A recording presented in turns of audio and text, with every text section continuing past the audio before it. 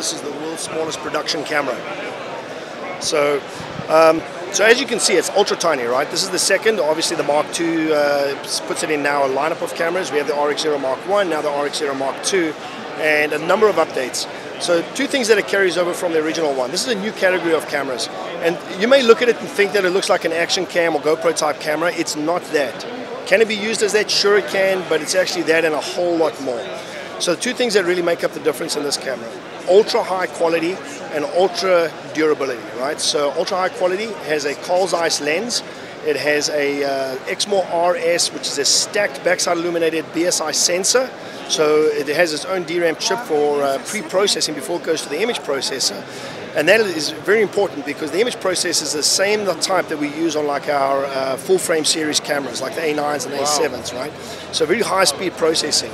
And in doing so, it allows us to put most of those features from those cameras onto this tiny little camera as well.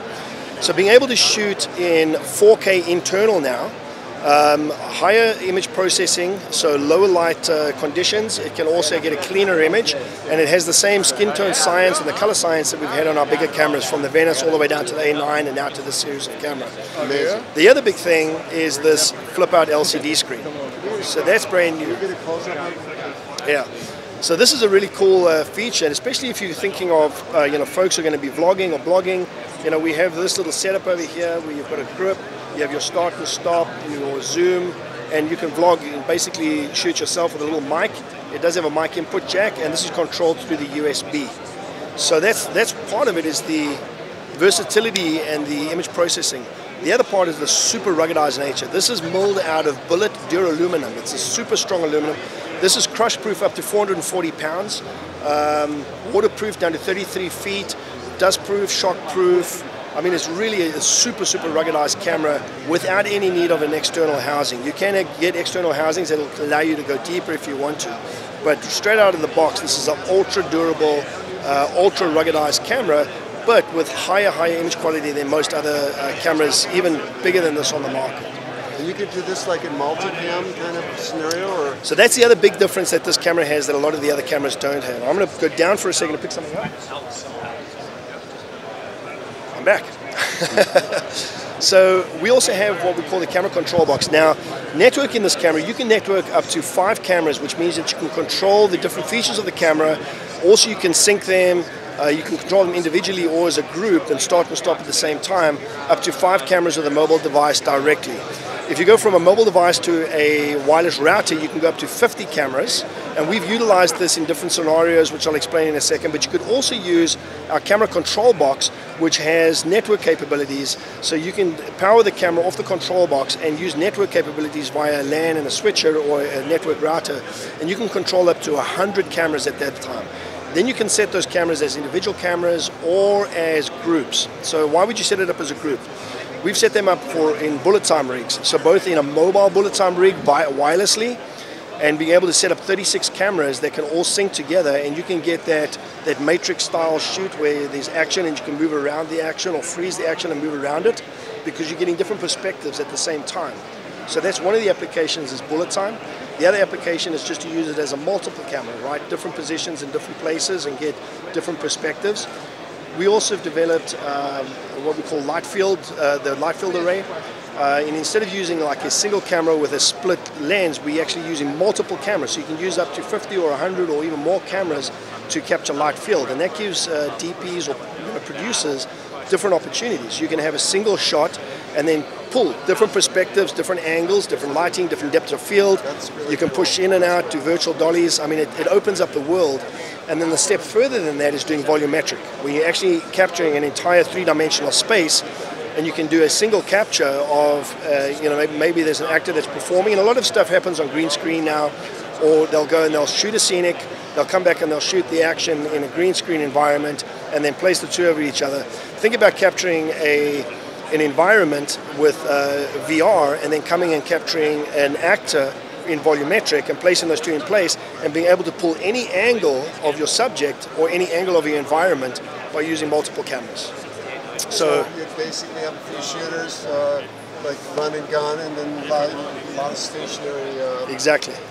Yeah. So, and you don't even need run and gun. If you have multiple cameras in a volumetric space, you don't need anybody else to shoot, because you can pick any position of any camera, and they all stitch together. So you actually get a higher resolution. So you're able to pull any position, even virtual camera positions. If you position two cameras that cross over each other, you can even say there's a camera in the middle, even if there's not. And you can pull a virtual dolly move and push in and push out as much as you like, because you have all the resolution from all these cameras together. So they're all stitched together internally, or? No, it takes a tremendous amount of computing power to do that. Yeah. So yeah, there's specialized software and some specialist companies that will actually do that. Rendering these type of files when you have so many cameras together as well also takes a tremendous amount of render time, because now you're rendering however many cameras together, but then you're also rendering the stitch together. So it's a little bit more complex, but there are a number of companies out there already using light field and volumetric. What is the price point again on this, Alvin? So this is a $699 camera. It starts shipping this week. The RX0 Mark I has been in the market for about a year, and this starts shipping this week as the second version of that, so with all the updates. When did the first one come out? Was that last year? A year ago, yeah. A year ago, wow. Who makes the lens? Who makes the lens? This is a Carl Zeiss lens. So it's a Zeiss Carl lens. Zeiss, awesome. Yeah, so very high quality. It's a 24mm f4 fixed aperture lens. It has a 20 megapixel sensor, although when you're capturing stills, it crops to a 15.3 megapixels because of the small form factor. The lens is so close to the massive sensor, that's as much as you can get on resolution. That also does allow us, though, to add electronic image stabilization in video, though, which is an upside as well. It is. Yeah. So it's XAVC-S, 24 and 30p. Up to 60 or 100 megabits per second. In HD, it can do up to 120. And then if we use the HFR, which is the half frame rate recording, it's 4-second burst. You can go 240, 480, and 960. Or if you're shooting in PAL, you can do 1,000 frames a second for short periods of time. What about slow motion? Well, that is slow motion. Yeah. So 120. So it can do 120p for slow motion in HD, and then using HFR up to 1,000 frames per second in PAL or 960 frames per second in NTSC for slow motion bursts. The zoom and focus now, how does that go laterally with all this? So I'll talk about that in a second. I want to mention one other thing. You're going to cut this all together, all right? All right, so one of the other features that we've also included on the model is interval recording. So you can record intervals for time-lapse recording, up to 10,000 images. You can set it from a 1 second to a 60-second interval, and you can shoot that in both JPEG or RAW and pull those files into and create a time-lapse timeline as well. So you had a question about the focus system. While you're on the same subject, what's the media? What media do you use? What card? So we're using micro SD cards. It's the same as what you'd use in like a cell phone, for instance, or an action cam type. You can get up to 64 or 128 gigabyte SD cards. We recommend using SDXC for the higher record frame rates. So XAVC-S requires XDXC class 10 or above. Focus. So it has a single focus. It doesn't use continuous focus, so it's either manual or continuous. One of the other big updates over the RX0 Mark I to the RX0 Mark II is the close focusing distance. This will focus in as short as 20 centimeters, which is about 7.9 inches. So a really close focusing distance. The one thing to note is that once you start shooting, your focus is fixed. So if you're shooting a still, obviously it doesn't matter. It'll focus and you'll take the shot. But if you're shooting in video, they'll fix your focus on the start of recording. So being able to pull, once you're on a fixed focal plane, it obviously makes sense. But if you're recording things that are going to be moving in and out, it's really not ideal for that. Has the camera been used on any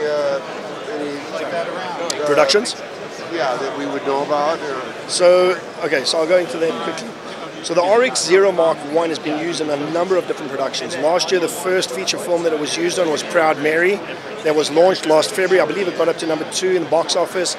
They used the A7R Mark II as the primary camera. They used an F55 for slow motion, a few pickup shots, and then they used 6 of the RX0 Mark I's for multiple different things. So different camera angles. When they were doing fight scenes, they would have a lockdown with the A7R Mark II, and they would do the slow motion with the F55, and then they would get all the different other camera angles and perspectives using the RX0. And what it did is it made the production a lot faster and a lot easier, because you don't have to reset and retake and move a camera to get a different position. You can actually pull in a lot of different cameras. And because it shoots XAVCS and S-Log, you can color grade all three of those cameras together to have a seamless integration of all your footage, from the pro cameras on the higher end even to these small little $600 cameras. In addition to that, they use them on fight scene, as a crash camera. I know they used an Aston Martin where they mounted 6 of these on the outside. They got all the different perspectives from the car chase, and with the car crash, all the footage was salvageable, and not one of the cameras was damaged. Even the car was totally wrecked. So because of the durability, because of the durability, every camera was saved, every card was saved. We got the cameras back after the shoot, and you could barely even notice the scratches on them. They were so good.